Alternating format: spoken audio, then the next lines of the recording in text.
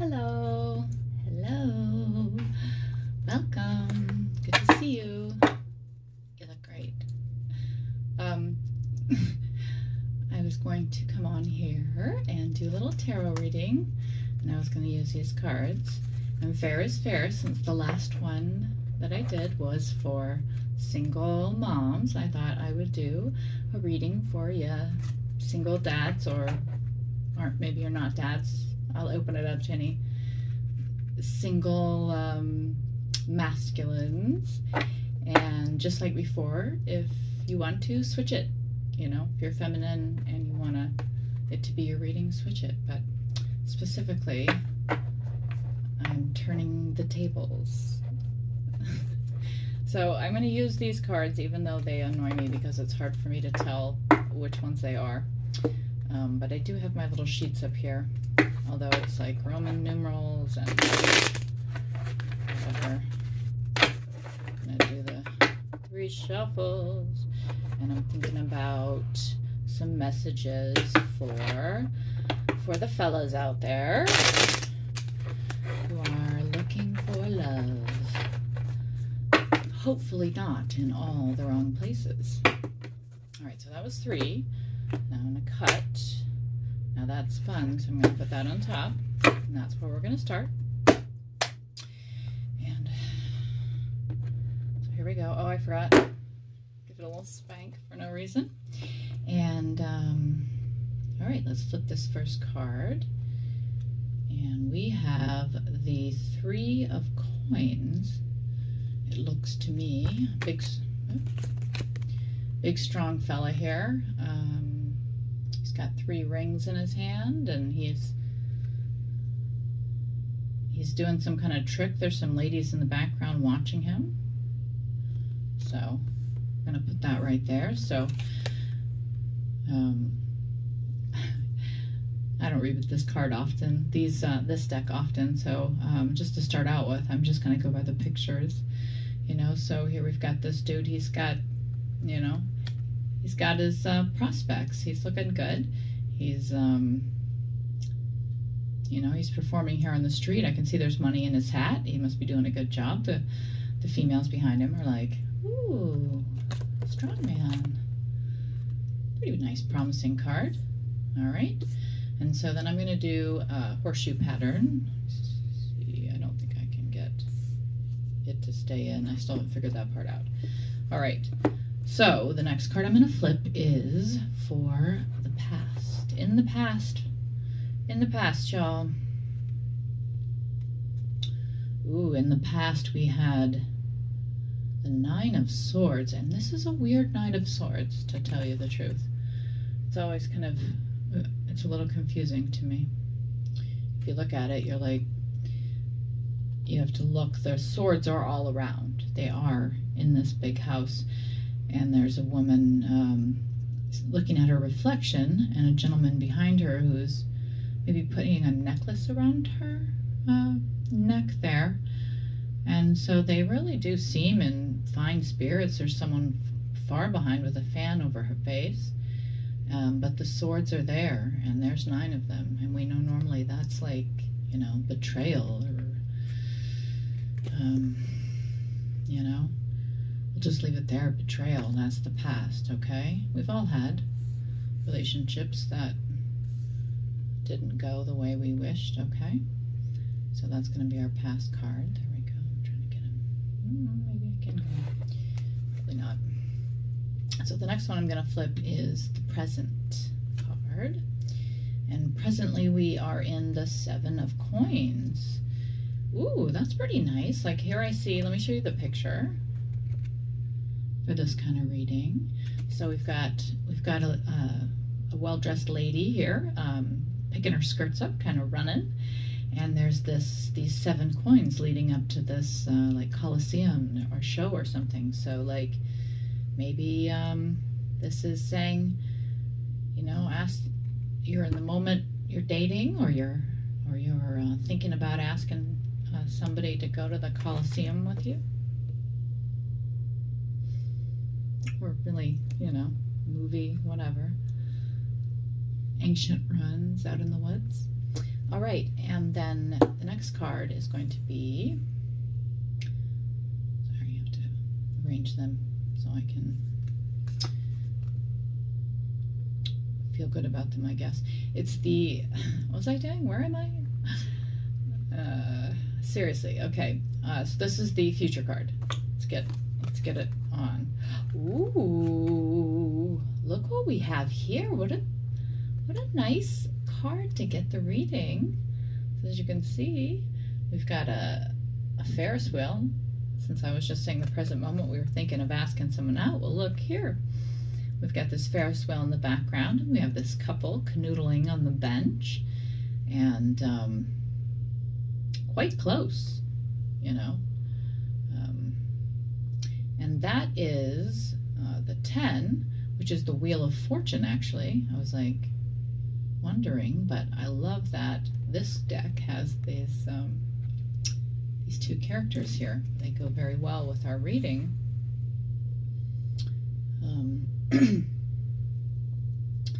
All right, and so then in order to get this reversal of fortune, in order to get this, go from betrayal of the swords, I'll put them down here, betrayal of the swords, and having the 7 pentacles to bring them in this card, and that causing a turn in fortune. So let's see what the best approach is for you. All right. There it is. Toodaloo. Oh. Is there couples in every single one of these? How am I supposed to know what the cards mean if they're not stabbed and everything? So here we have swords again. And we started with swords. And of those, of course, can for some people represent like thoughts and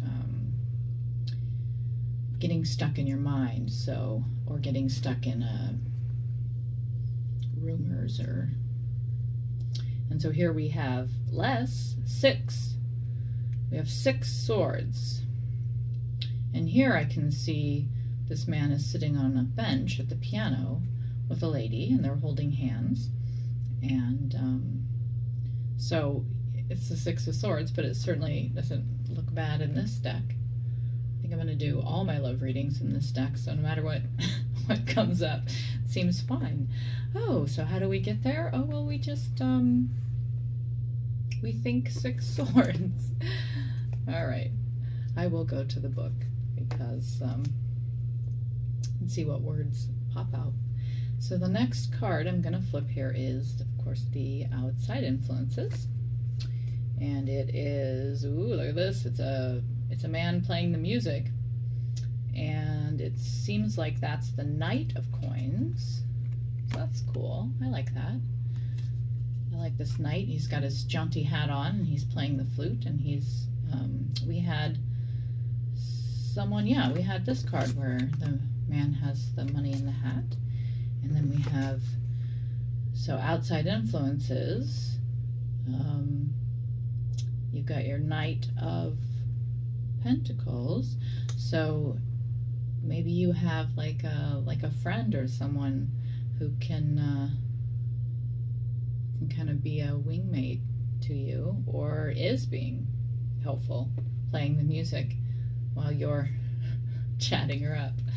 All right, so let's go to the next one, which is, get my head on straight here.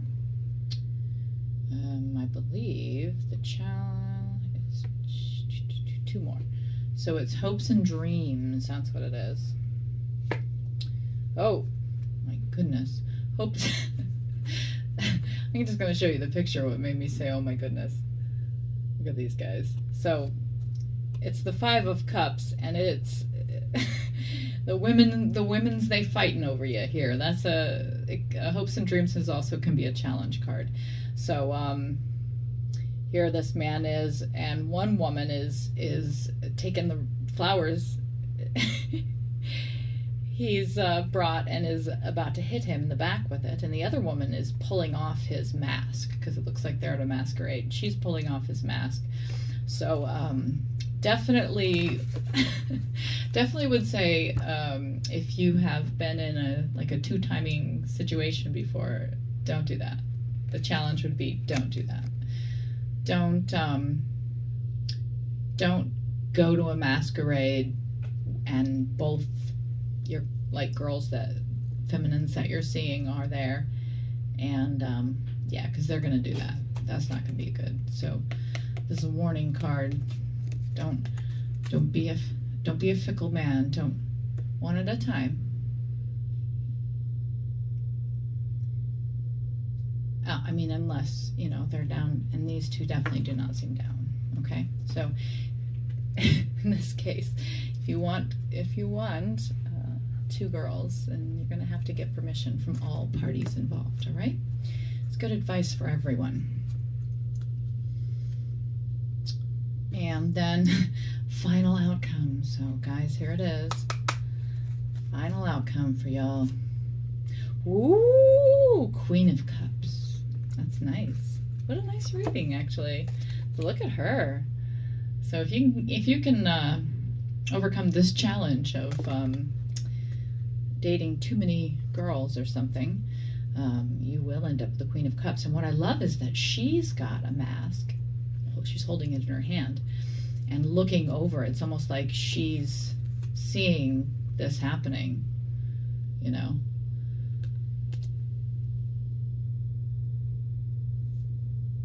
So hopes and dreams in that case would be that she's amused by this, and she doesn't have her mask on, so she's watching without her mask on. The other two women still do have their masks on. So again, no, I don't think anyone's hoping and dreaming of having this public fight here. It looks embarrassing. So that would be the challenge, is to try to stay out of trouble while you're dating. And these cards are so nice. So I'm just going to grab my book here. And, oh, doing pretty good. 1218, I see up there. So first we're going to do the Nine of Swords. Ooh, ouch. Ouchie swords.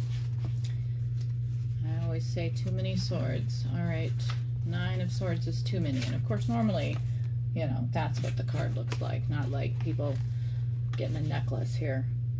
So in the past, gentlemen, nightmares, suspicion, insecurity, depression weighing one down, worry, delays, longing and misery, pining for a loved one, distress and obsession, the haunting of past hurts and injustices, debilitating, unhealthy situation, unrelenting enemy, loneliness, indecision, bewilderment, and a premature end. So remember, that was your past card. So that might be, you know, your last relationship, or maybe that's how you feel about love in general in the past. But in the present, you feel Seven of Pentacles. So let's get that one up here. 7 comes before 9. There we go. So 7, usually a man looking at a bountiful tree. In this case, it was the woman running in to the Colosseum. So it says, bounty comes with patience.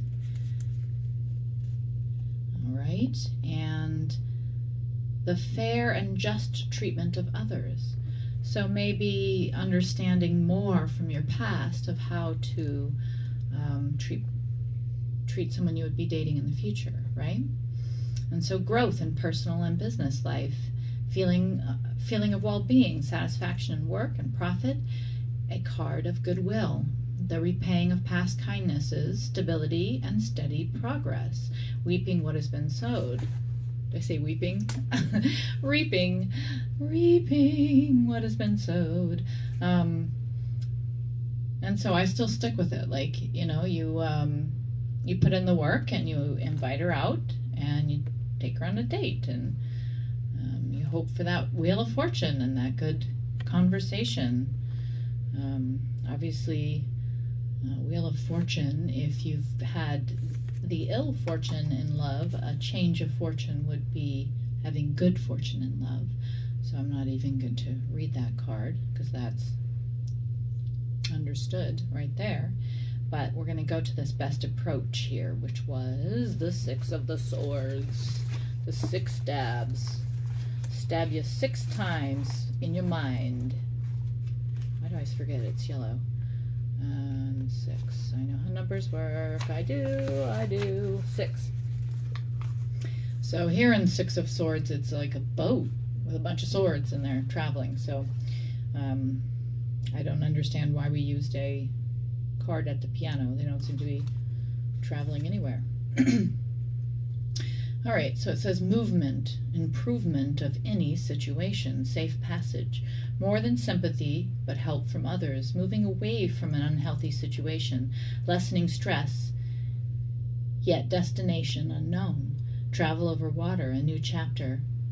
I would say this is to start a new chapter, not traveling over water.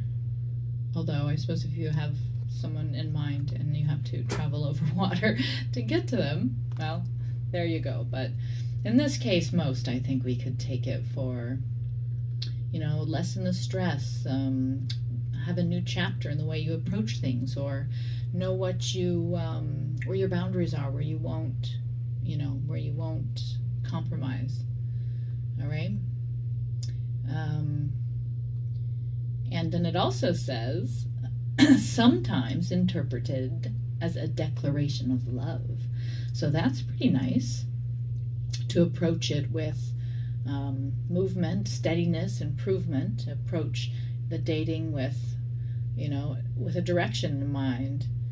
Align your heart and your mind. Focus and follow through. It is saying that, you know, yet unpredictable result.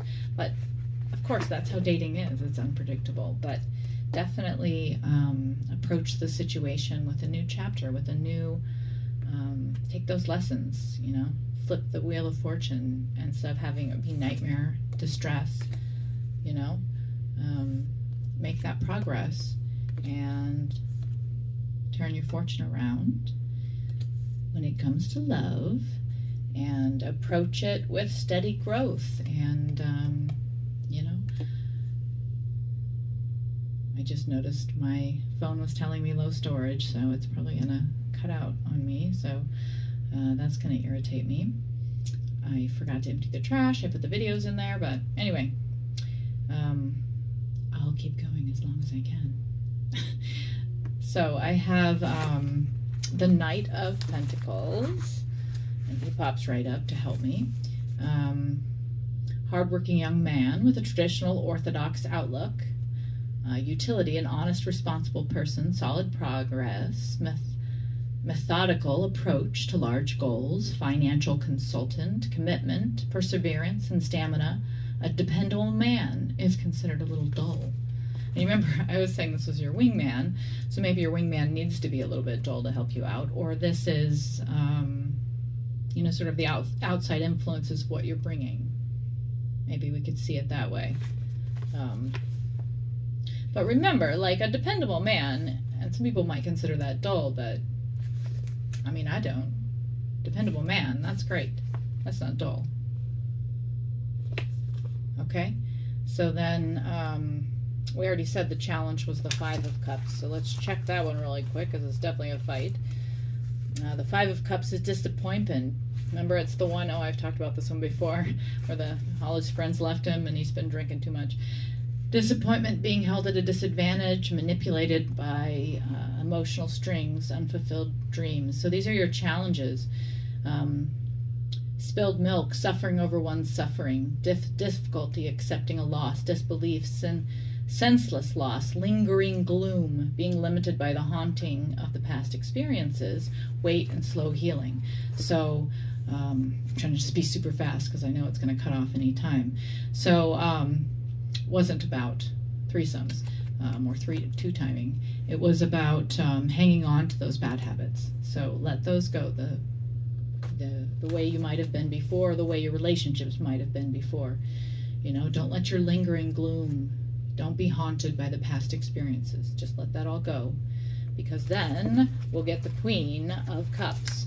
And the Queen of Cups is a woman of imagination, romantic, compassionate air, one who encourages the dreams and talents of others, generosity and care, a loyal lover, a genuine heart, virtue, protection, a cultured, refined woman who is wise in matters of the heart. For a male querent, she can represent true love. There you go, true love. And then, I don't need to read that. For a woman, it was the rival or confidant, but this was for the masculines today. And it does say that even as a rival, she's honest and believes in fair play. But for the gentleman out there, that can represent your true love. That's your final outcome. How great is that? Wonderful. I know I didn't look at the 3 of coins, so let's see if we can get that, or pentacles. See if we can get that one really quick, because that's the one we started with. Oh no! When is it going to cut out? So here, 3 of Pentacles was that you have skill, a craft, making use of talents, marketable skills or ideas, an inherent ability that is a great asset of more than mere monetary value. So this is you. This is what you're bringing. You're able to take interest and pride in your humble work. You find comfort and peace in work. You're steady and you sure progress. You've earned a reputation for quality through, though not recognizing your own worth. So this would be to definitely recognize your own worth and take pride in the talents that you have. Use the skills that you have, and get your Queen of Cups. All right, y'all. Pretty quick one today.